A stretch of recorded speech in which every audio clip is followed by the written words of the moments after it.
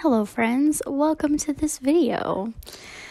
Sorry if the audio isn't great. I'm traveling currently and I don't have access to any of my things. But yeah, so I'm on vacation and vacation is about doing what you want, and I really wanted to make this video. Anyway, there's this little game called Dungeons and Dragons. Not sure if you've heard of it. That's a joke. Fun fact, I didn't really know what Dungeons and Dragons was until I got to college. Like, I knew of it as in like a pop culture reference thing, but I didn't really know about it until college when I met one of my really good friends, Maddie, who's a major nerd and grew up playing Dungeons and Dragons all the time. So basically ever since college, I've been trying to get into a good Dungeons and Dragons like thing, but like it's just never really worked out for me. One day it'll happen for me though, maybe, hopefully. Anyway, as you might expect, a game called Dungeons and Dragons does actually feature some dragons. There are like two main classes of D&D dragons, the chromatic dragons and the metallic dragons, with the chromatic dragons kind of being on the more evil side and the metallic dragons being on the more good side. Although, like, I think there's like some species or like types of dragons that can be kind of like tricksters, but they're still good, if that makes sense. I have a whole book on Dungeons and Dragons dragons that I got when I was like 8 or something, just because I was like, I was the girl who like really loved dragons, and my mom would buy me any like educational book about dragons because I loved it. And actually, I loved the illustrations in this book so much that it was kind of what got me into drawing dragons in the first place. And that book is called A Practical Guide to Dragons.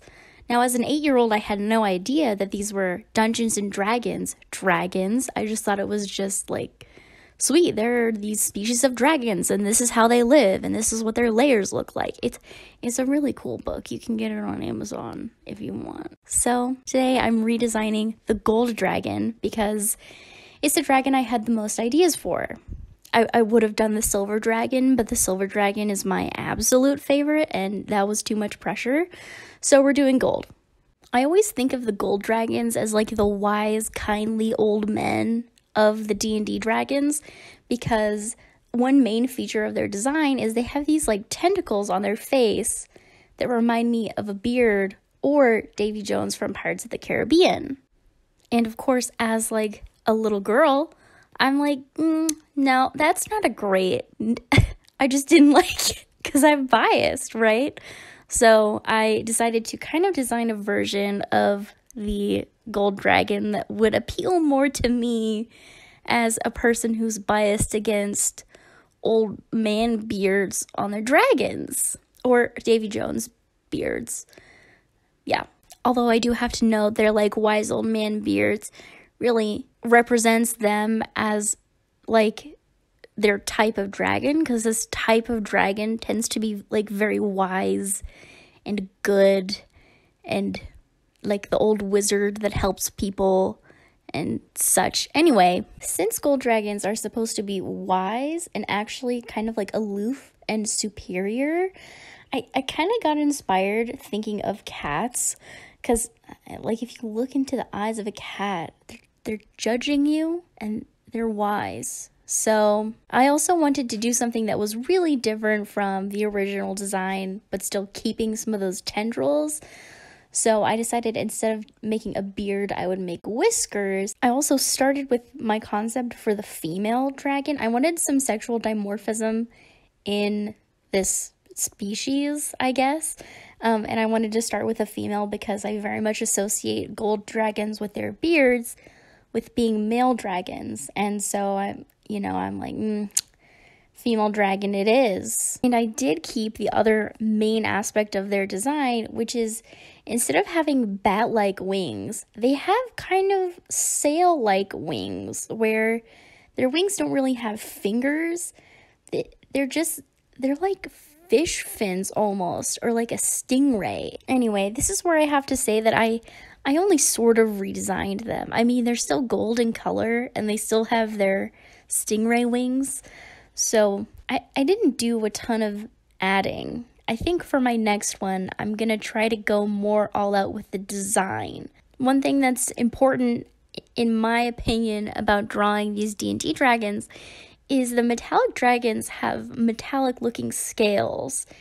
And metal is really hard to paint because it's really easy to think you know what metal looks like. You're like, oh, gold is gold. But gold really isn't gold.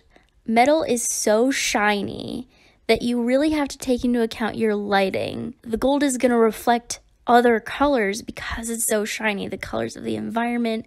Silver is even worse with this.